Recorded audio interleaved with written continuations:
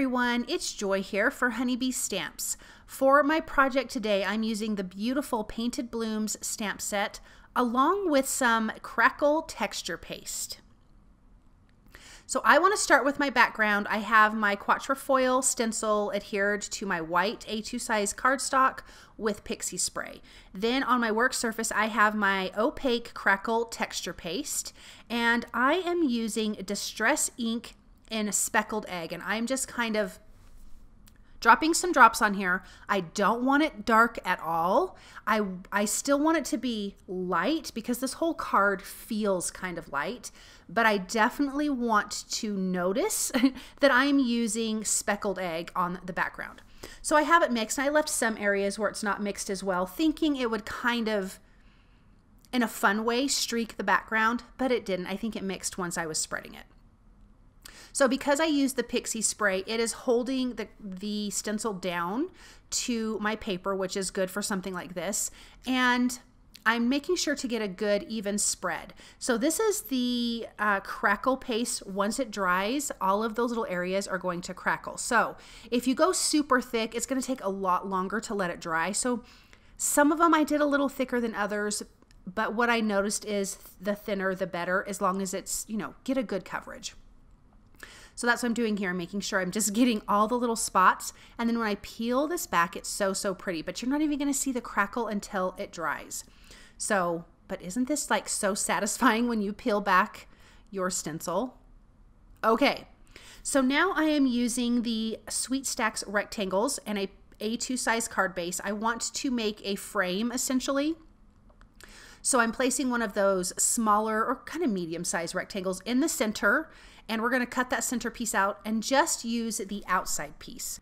I wanted a thicker frame, so depending on how you want it to be, you could go larger or smaller with these type of dies. So I'm going to run that through my die cut machine, and then when I peel this away, you can see we have a good sized thick frame. Now let's get to the Painted Blooms. This is a fantastic stamp set. So I'm going to start with just all of the leaves around on this frame part on my white cardstock. And I'm just starting with some of the bigger ones, placing those around. And then for the most part, I can fill in with the littler ones. I think that's a little bit easier to fit the little guys in instead of trying to fit big guys in if you've just done a bunch of little ones. I am using Shabby Shutter's Distress Oxide ink for my flowers. I love this color. I think it's so soft and so pretty. And like I said, this card really is going to have a very soft feel. And so, I don't know, there was just something about, and I could be wrong, but to me, it made me think of like an English garden. So that was kind of my inspiration. So now that I've done the big ones, I'm going to bring in kind of the medium ones and small ones, and just to fill in those holes that I have around, and then just adding a few more tiny ones that basically kind of where the flowers can go. I'm putting some of those in, but I'm not kind of following the rules all the way around with that. I'm just putting flowers wherever I want for the most part because who's going to know? I mean, now you know because I told you, but other than that, no one's going to know. So I'm just going to finish stamping that, and then I can stamp the flowers. So again, from the Painted Blooms, and I'm using spun sugar and saltwater taffy for all of my flowers.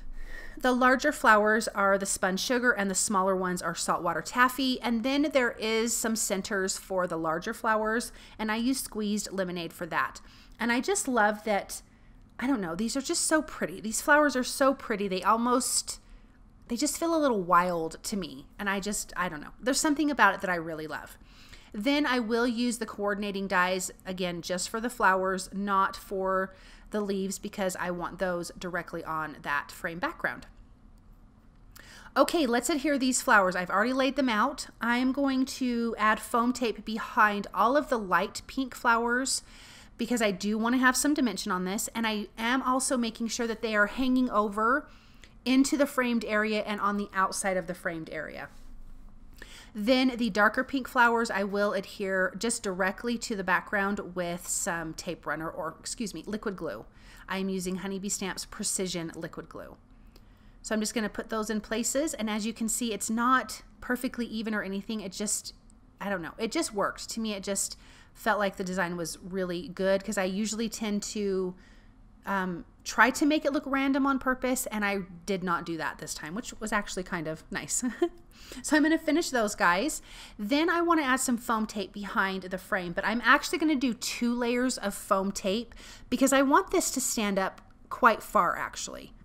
I want there to be quite a large gap between this and the crackled background, which you can see in the upper part of the screen is completely dry, and it probably took about an hour to completely dry. I think it still was kind of, the paper was still kind of moist on the back here. So I would definitely not like mail this, and I was kind of being really careful with it, but to the touch, it was dry. So I'm going to adhere that to the back. I just flipped it over. I trimmed down a little bit of the excess off and then flipped it over and adhered it to the foam tape. I'm adding a lot of adhesive on my card base because the moisture in that stenciled or in that crackle pasted background kind of wrinkles the paper, so I really wanted a lot of adhesive to the back. Then I'm using the Inside Kindness stamp set and inking that up with Shabby Shutters Distress Oxide ink and using the coordinating die to die cut it out. I really was debating on using gold embossing powder, but I liked using the green ink instead.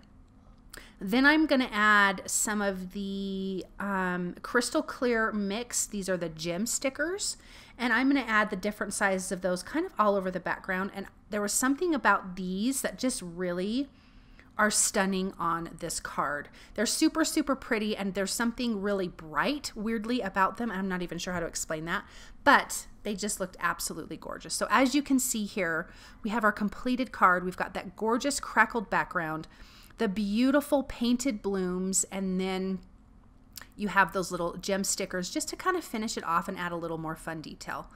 Thank you guys so very much for stopping by and watching. I hope that you enjoyed this project, and I will be back soon with another video. Bye!